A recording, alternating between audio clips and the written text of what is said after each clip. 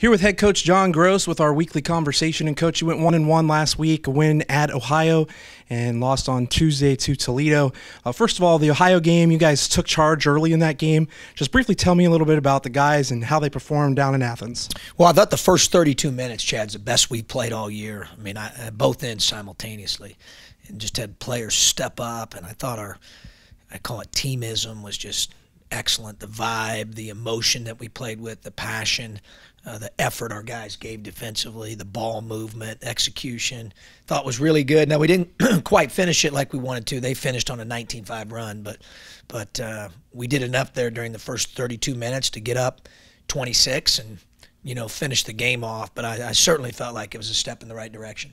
Daniel Utomi and Jamon Ivey had two big games down in Athens. Their leadership once again displaying down there against Bobcats. Yeah, both those guys, especially, Jamon throughout league play, even if you look at his statistics, Chad, his consistency has been amazing on both ends of the floor and playing like a senior should play, And obviously Dan has finally started to find his way with his shooting, and that's been, it's been good for us as well. And you knew I always use the phrase water finds its level.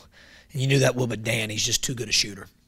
We moved to Tuesday night, and that was a real defensive struggle for the entire game, really.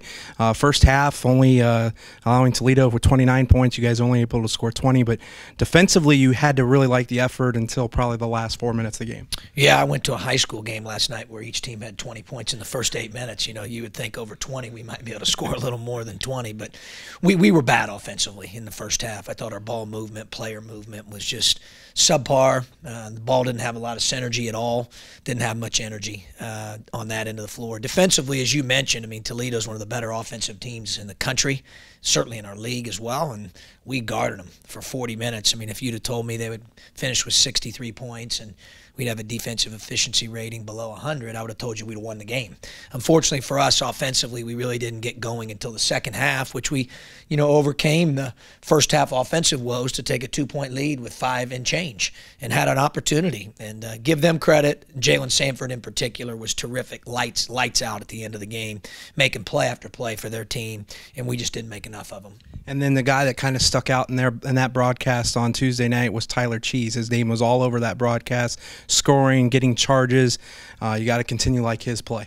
He's really improving at a rapid rate and really finding ways to make contributions to our team and add value at both ends of the floor. You mentioned the charges, what he sees offensively and what he sees defensively. He's 27 to 11 assist to turnover in league play, which is tremendous. And then defensively, he puts his body in plays because he sees things, whether it's charges, wall ups, physicality around the rim. His positioning's gotten better defensively, and he's really improved. And excited not only for him here down the stretch and the role he plays on this team, but also even beyond that. Now we get to turn the page to Kent State tomorrow and Buffalo on Tuesday. Obviously a big rivalry game tomorrow. It's going to be at 9 p.m. on ESPNU.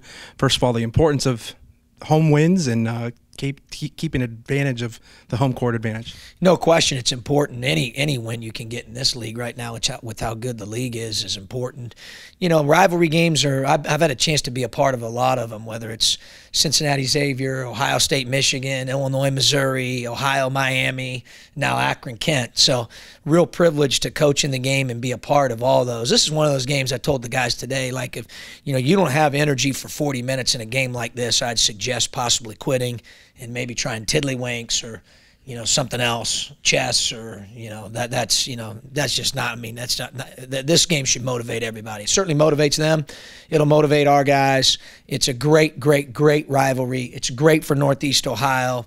Two quality programs. Kent's obviously very well coached. They're 17-5, and they found the way to win close games. Chad, they're 8-0 in games decided by 5 points or less, which tells you most of the time when that happens, they must be old. And a lot of times the guys that are making plays for them are their seniors, and they are an older team, but they've done a great job of closing games out, and it's going to be a heck of a challenge tomorrow night. We need everybody to come out and jam the jar, as we've been saying all week, and create a great home court environment for the Zips. And then obviously on Tuesday night, you have kind of a story of the league in the Mid-American Conference. Buffalo coming in. They got Massenburg and a bunch of other guys. I mean, I know we're going to focus on Kent today, but the initial thoughts of what we know about the Bulls. Yeah, obviously focused on Kent, as you said, but know that that's the next one on the schedule. And I just, obviously they're nationally ranked for a reason. And I follow, obviously, statistics very closely. And, to be in the top 25, both offensively and defensively, tells you how balanced they are. They're older. They've won. They've been there before. Obviously they're a really, really good basketball team that, we'll look forward to preparing for once we get through the Kent State game. Appreciate the time as always, Coach. And again, fans, we want you to be here to jam the jar tomorrow at 9 p.m. as the Zips battle the Golden Flashes. If you can't be here, the game will be on ESPNU. Again, that game's at 9 p.m. And then Tuesday night, the Zips will take on Buffalo at 7 p.m. Hope to see you there at the Jar. You always get your tickets at gozips.com/tickets. For Chad Welker and the Zips Digital Network, have a great weekend, and let's go Zips!